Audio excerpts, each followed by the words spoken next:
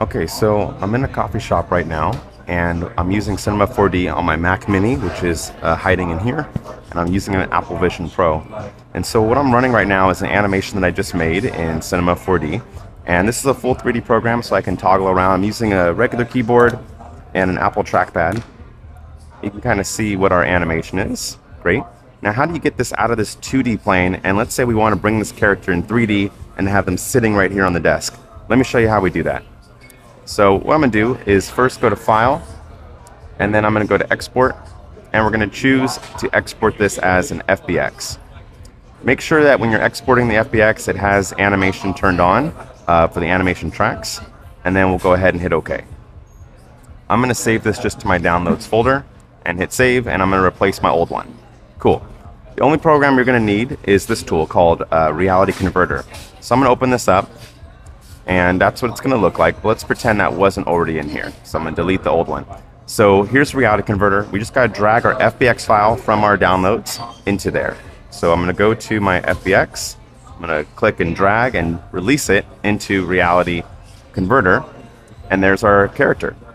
Now this file format will convert it to a format called USDZ, and that's what we need. So if you hit the play button, you'll see our animations in there.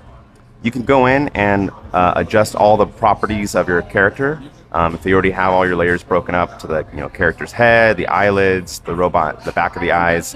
I only have one channel for each, but you could easily go in here and click on a color and then replace it accordingly. But let's just say we want just this. I'm now going to click on the share button, and we're going to airdrop it from the Mac Mini to the Apple Vision Pro. So click on airdrop, and then there is my Apple Vision Pro. And then watch it load into my reality. There it is. I can bring it onto the desk, and I can study the animation. Look at that contact shadow. And there you have it, folks. I'm just going to deselect here. Or how do I deselect? There we go. So now this character just lives on the desk while I'm working. And we can, you could proceed to go back to your animation work and keep doing your thing. But the result here is quite insane, because as you can see, we can now be like, animating and working and have like, our augmented reality asset here. We can toggle around it, orbiting around the object. This is a super futuristic workflow, and I'm really excited for more people to see stuff like this. It's really cute.